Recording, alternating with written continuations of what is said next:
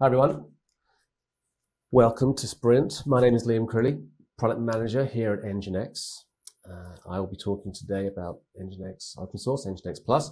Joining me, we have Tom. And I'm Tom Gamull. I'm a Product Manager in charge of Instance Manager, which we'll be coming back to towards the end of the session. Thanks, Tom. All right, so let's get underway. We are at the beginning of Sprint. We're going to be talking about moving from initial deployment to enterprise readiness, showing both NGINX Open Source and NGINX Plus. So to set the scene, we're talking about a digital bank. This is our context. This is our demo environment. We'll see a little later. We've got a digital-only bank concept. We're going to provide fast financial services, savings, checking, payment transactions, the usual stuff. We've got to make sure that we're industry compliant. We've got to make sure that we're reliable, secure, and fast. And so our APIs, our apps, our user interfaces have all got to have high quality, high performance user experience, and they've got to be secure. So let's look at how NGINX is going to be deployed to help with this digital banking environment. So introducing, first of all, the NGINX Open Source API Gateway. We're going to deploy API gateways at the edge between our mobile apps and our web apps and the core banking services. And then we've got another API gateway that sits between those customer client-facing services and our back-end systems, maybe even our mainframe systems, which are going to have a bunch of different systems, CRMs, databases, as well as the application servers and Origin web servers sort of running the code and serving that static assets. And so we're going to have a mix of NGINX Open Source running there. We're going to have our NGINX instances running load balancing to these systems, and our NGINX instance running API gateway between client and these core banking services in the middle. So what do we mean by API gateway? So we're going to be processing HTTP traffic. We're going to be defining our APIs. We're going to be doing the routing of API calls. We're going to be applying rate limiting. We're going to be applying TLS levels of security for encryption, and of course, end-to-end TLS. And we're going to be making sure that we're logging everything for compliance purposes as well. So that's our setup. Without further ado, let's go and take a look at our NGINX open source configuration to see how this guy here has been set up. And here I am on my Linux platform. We've got CentOS version 7, and we've got NGINX installed. Here we are running the latest stable build of NGINX open source. Let's take a look at the configuration that we've got on this system. So in my very conventional configuration directory for my proxy configuration, here is our NGINX config. First up, we've got logging format in a nice efficient key value format. So we're logging URIs, our status codes. We're also going to be logging what happens if there's any rate limiting exceptions. We've got rate limiting configured. We're going to be configuring 20 requests a second based on the client IP address. So we could be more sophisticated, but this is nice and efficient. And if anybody exceeds that rate limit, we're going to send them back this HTTP status code 429. One thing we're going to make sure we do is if anybody arrives on port 80 to this system, we're going to send them away and tell them to come back with an HTTPS connection. So we're going to upgrade any insecure clients to HTTPS back to whatever they were requesting. And then that will bring them to this server block, which is listening on port 443 under SSL. This is our digital bank host name. Here we've got our certificate, our keys. We're going to only be supporting TLS 1.2, and a few other tweaks on our TLS ciphers and configuration to make sure that that's a strong, secure connection. Now, having previously defined that rate limit, here's where we're applying it, right? Where we're going to actually allow 20 requests a second, but we're going to let the first 4 come through for free, because quite often our mobile app or our web app is going to send a short flurry of API calls. We don't want to slow those down or block them. We want to let them through. But we don't expect people to be clicking more than 20 times a second, making different calls. So if they go beyond that 20 requests a second, we will start then not delaying, but rejecting. And you can see there's a lot of flexibility about what things, how we can fine-tune the rate limiting behavior of this API gateway. Here's our access log, the one that we defined earlier. So that's going to go in a separate file. And then here is some simple routing based on which backend service we're asking for. So anything for API/deposit is going to go to our deposits backend, and anything payment will go to our payment backend. And of course, we grow this out to all the services that we have available. And if we don't match any of those, we're going to drop into this catch-all location. So like this will match on anything we didn't already match above. And that's just going to send back a hint to say, hey, that's a 404. You might want to try something starting with /API. And that's as simple as that. So like 40 lines there that's configuring our very simple API gateway. And towards the bottom, we're then configuring what all these backend systems are. Now, these might be based on host names. In this case, they're based on IP addresses, IP and port combinations, and we could choose what type of load balancing we want to apply here. By default, we'll get round robin. In this case, we've explicitly chosen that we're going to choose the server that's got the least number of connections open to it right now. And that's going to give us a nice even weighting across the two. So there we have it. That's the entire config. Let's just check this thing's up and running. So if I just use curl here and take a look at the headers as well. So it's api.bg.bank. We should get our 404 message saying, hey, try /API. So NGINX open source configuration, API gateway, ready to go. But that's not necessarily everything that we want to get done here. So when it comes to enhancing reliability, enhancing security, and improving the overall observability of the system, we need to take a look at NGINX Plus. So again, we're looking at this system on the edge, and there are a few things that we might want to use NGINX Plus for to level up our overall enterprise readiness for this system. So we're going to do three things. We're going to make sure that we've got authentication turned on. We're going to validate some JSON Web Tokens. We're going to improve the overall reliability of the system by actively probing each of these backend systems. So our deposit system and our payment system that we were looking at before, we're going to send them health check probes to make sure they're still up so that we don't inadvertently send requests to systems that are down. So this would be implementing the circuit breaker pattern in microservices, for example, whereby we avoid cascading failures. If we know something's down, we'll not even try and say anything to it to avoid those failures going deeper and deeper in the stack. And finally, we're going to enable better observability by enabling the NGINX Plus API, which gives us a whole range of metrics, not only about the health of these systems, but about the overall activity on the system itself.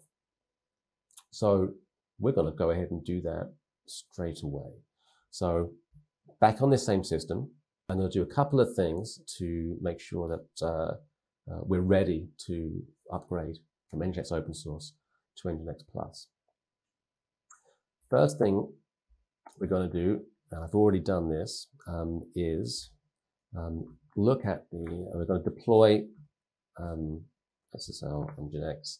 I've got my NGINX Plus certificate key pair, my certificate and my private key, so that I can access the NGINX Plus repository so I can install the software.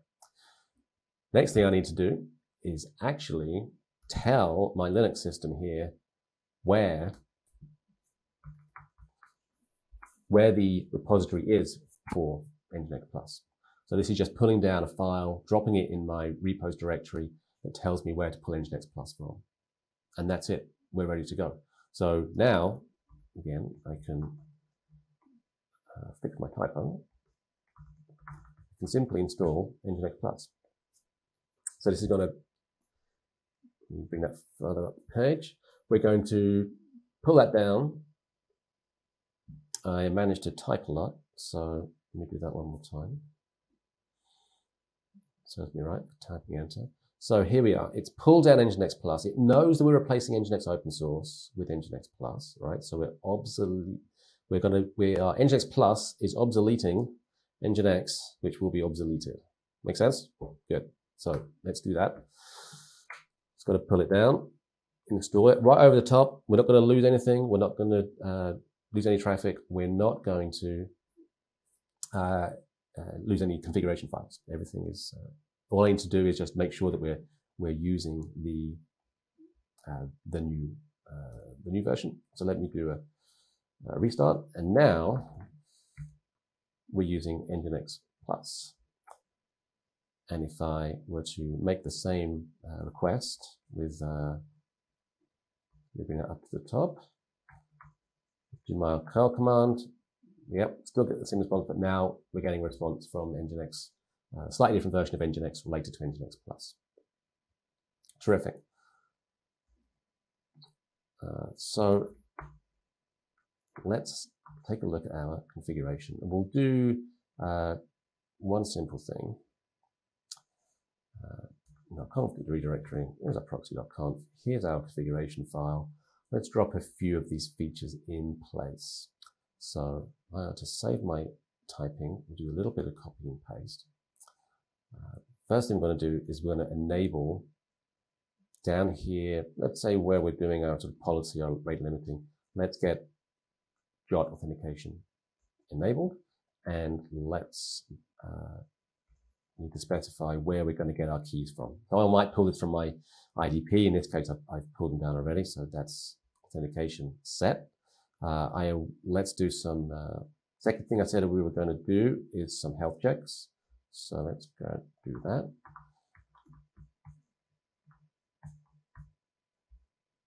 Now, this means that now anything that's in this definition, we're going to send those health check probes to. And maybe let's say the payment system has a special status endpoint that we can send, and it will give us a health endpoint. So we can override the defaults there. And finally, we're going to enable monitoring. So for security reasons, let's listen on localhost for 88, so nobody else can come and see our stats. And we'll, excuse me, where'd I go? Here, we'll turn the API on, like so.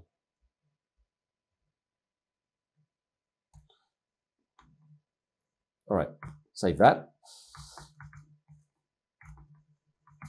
Reload the configuration, and now let's go and let's make a proper API call to a posit balance 000, and as we should, we've got an unauthorized because we have not authenticated to Digibank API's authentication realm. So straight away, NGINX Plus is installed, and we've got various things enabled, including JOT authentication for our API gateway. So quick recap. We've upgraded NGINX open source to NGINX Plus. We've enabled JSON Web Token authentication. We've configured active health checks. So now we're probing all those backends, and we'll make sure they're healthy before we send requests to them. And finally, we enabled the NGINX Plus API so that we get metrics, statistics about all the status codes, all the number of requests, the amount of bytes that will go through the entire system, broken down by backend system and broken down by API that we're exposing to the front end. But that's not the end of the story, because these days it's very common for each team to have their own API gateway as opposed to being centralized or indeed for them to be deployed in layers. And so when we've got an awful, great number of systems to be looking after, that's where NGINX Instance Manager comes in. And I'll hand over to Tom to give you more information about that. Thank you, Liam. NGINX Instance Manager is designed to make NGINX even easier to use, configure, maintain. And when we look at this setup that we have, NGINX Instance Manager can really help coordinate when we start scaling out, when we start looking at managing multiple instances, both open source and plus, and also having others on the team be able to understand what's going on. Although a lot of us do understand the NGINX configuration language and the inner working, sometimes that knowledge is pretty hard to pick up for others on our team. We've created a solution that allows us to show graphically and also to configure multiple instances. And I'm going to work with the instance that we had just set up with Liam on that Plus instance And if I drop to the command line here, I've already taken the liberty of installing the agent, but the way we would install it would just be to yum install NGINX agent. It would go ahead and install it. And it's a small agent, it's 6 megs. And what the agent's going to do is just send the configuration and metrics back to the NGINX manager, which also is just, excuse me, it's a single process that runs, so it can easily be containerized. And all of this gives us the ability really to add an API and a UI on top that allows us to push, pull configs and see metrics. This is the UI for Instance Manager, and we have an inventory list here. Usually when we start using that, a lot of customers, a lot of us are also wondering what is out there. Well, how do I determine and see some of these instances? Because a lot of our development environments may spin up NGINX, and we do have the ability to run a quick scan.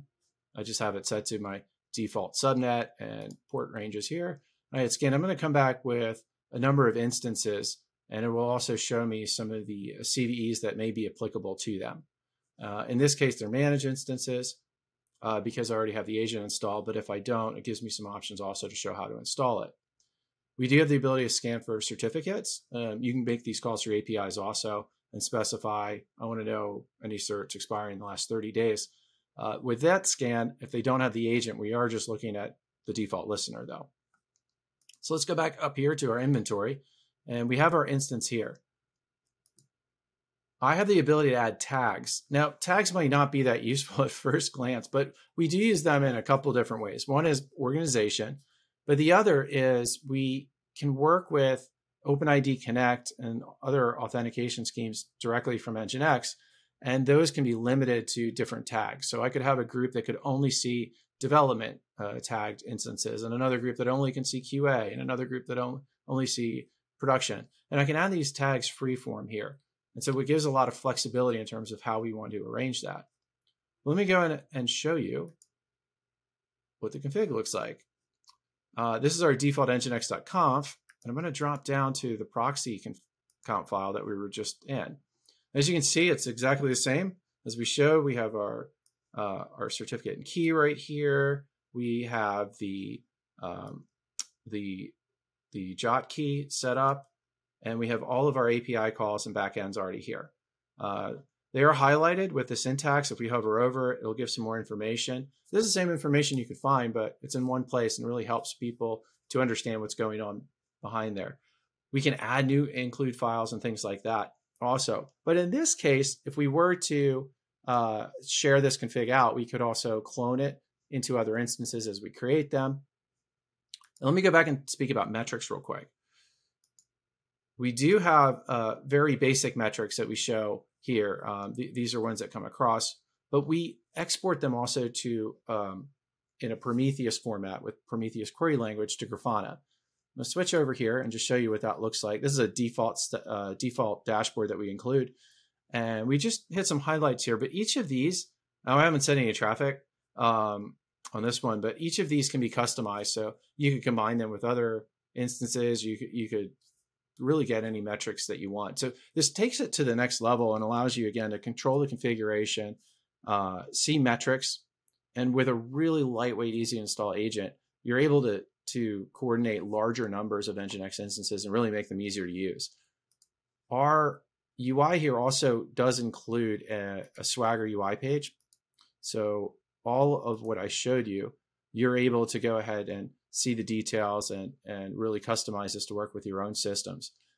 In addition, we support configs that are already there, open source plus, and we also can handle another system really owning that configuration file. So if you have another automated way of pushing out configs, NGINX Instance Manager can work with that without having to be the central source of truth. So it adds a great amount of flexibility, a lot of power, and does make NGINX a lot easier to use.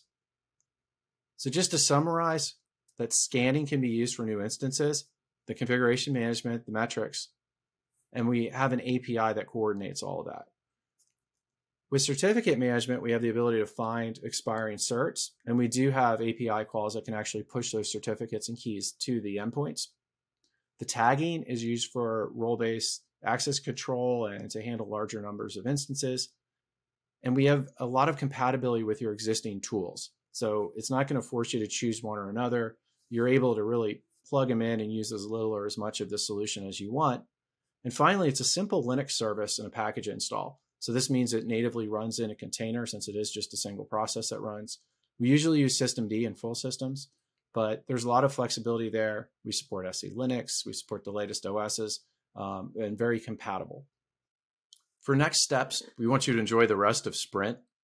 We have many other demo sessions and workshops coming up today, and also for our day 3.